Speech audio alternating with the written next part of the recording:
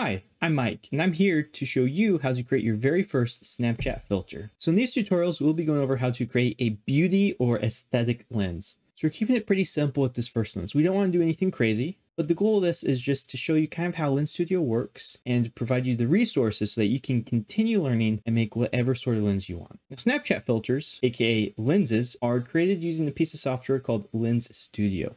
So the first thing you want to do is head over to the Lens Studio website and download it. Now, once you've downloaded and installed Lens Studio, the only other piece of software you'll need for this tutorial series is some sort of image editor. I personally use Affinity Photo, but you can also use something like Photoshop or Lightroom. Now, I know a lot of people use GIMP as their image editor. I do not recommend that for this tutorial series, as we'll see later on. So another free alternative would be Photopea.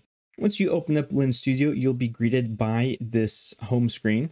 Now, for these tutorials, I'm using version 4.4.1. It's very possible that there'll be a newer version when you're watching these videos. Never try to download an older version of Lens Studio. Just grab the current version. They are very good at not making any drastic changes. So they're always adding features, but for the most part, they'll never rename or change anything around.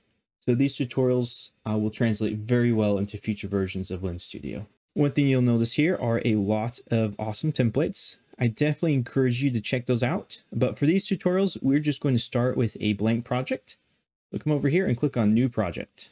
Let's take a quick look at how Lens Studio is laid out. Over here at the top left is the Objects panel. This is where we will define our scene. Down here at the bottom left is the Resources panel, and this is where we will be adding things like image textures. Here in the middle is our main scene. Now over here on the right, we have the Inspector panel.